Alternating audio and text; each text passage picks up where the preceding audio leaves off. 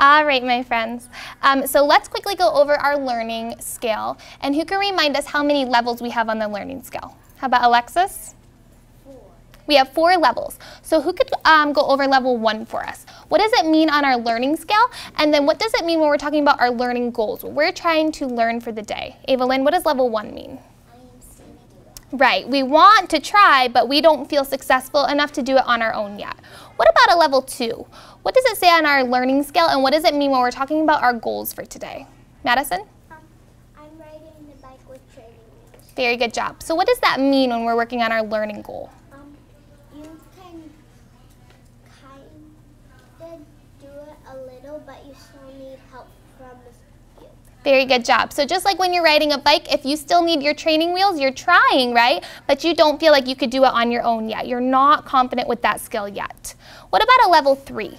What does that mean on our learning scale? And how are you feeling with your learning goals when we are at a level 3? Nancy?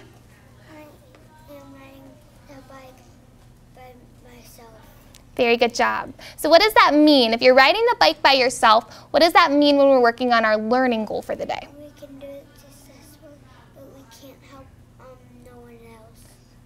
Very good job. So we can do it successfully, right? We feel confident to do it on our own, but maybe not at an expert level yet. Who else can put that in their own words? Good job. And what about a level 4? What does that mean on our scale? And what about when we are doing our learning goals? How are you feeling? How about Dominic?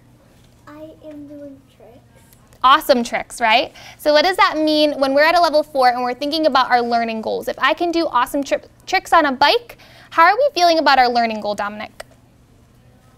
Really good, and you can help someone. Yeah, you could help someone else. What do we call that if you could help someone else because you're feeling so confident with the skill? Raise your hand. Nancy, you're a what?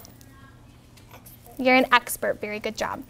So I have highlighted the learning goal that we're working on today. So who could go ahead and read that learning goal in level 3? How about Evelyn? Very good job. So we're working on a character's point of view. And we're going to be able to identify not just one character's point of view, but different characters' point of view within the story that we're reading. So I want you guys to show me right now and keep it close to your heart. Being able to identify a character's point of view, do you feel like you're at a level 1, a level 2, a level 3, or a level 4?